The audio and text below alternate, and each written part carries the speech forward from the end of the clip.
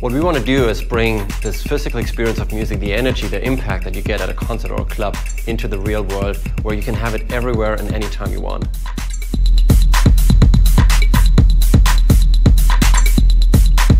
Bass is really the part of the music that connects you to the music physically. In a club, you get that big energy from a big sound system. If you put on the music the next day and you just have headphones on, you're just missing that part. Whatever music you're listening to, it adds a physical element to it, which is something that you're totally missing normally in a home listening or on-the-go environment. People are pushing the envelope of what they can get out of those big systems with the way that they make the music. When we put the bass on someone's arm and we turn on the music, and as soon as the beat kicks in, they have this big smile on their face because it really pulls you into the music. You listen to it, but you can also feel it in your body. Nice. It's just so intense. This song is going like more and more aggressive, sort of, on the bass, and you wouldn't think that, you know, at the same pace and at the, you know, the same intensity that the basslet would be able to match it, but it is. It's pretty rare.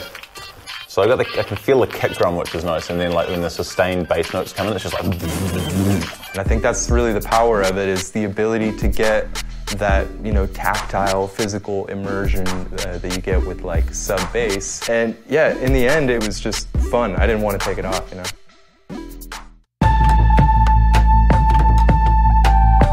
The basslet has very high fidelity. It matches exactly the waveform of the bass that we're trying to reproduce.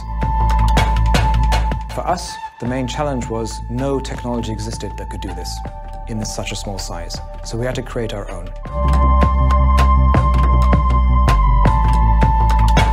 You can differentiate between this melodic bass line and hard kicks.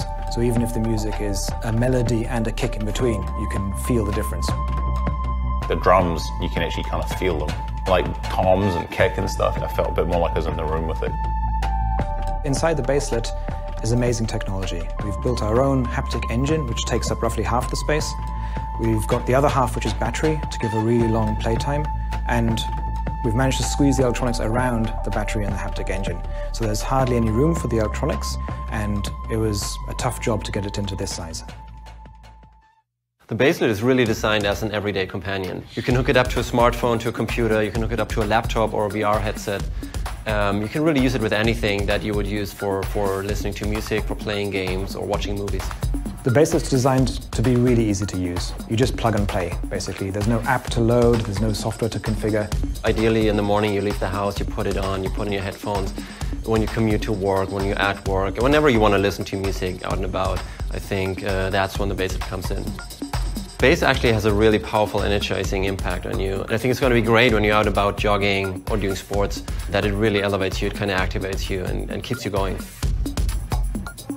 One of the cool things about the basslet is that it hooks up to anything that has a headphone output. And so what I tried right away is hooking up to a synthesizer, and you play a bass line and suddenly you have that physical impact of bass. You can feel the beats of the music you're creating. And if you're a DJ, you can also use the basslet to get a sense of how the music will feel on a big sound system in a club.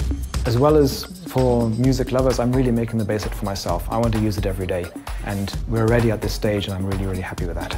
Music is certainly the most important content in people's lives.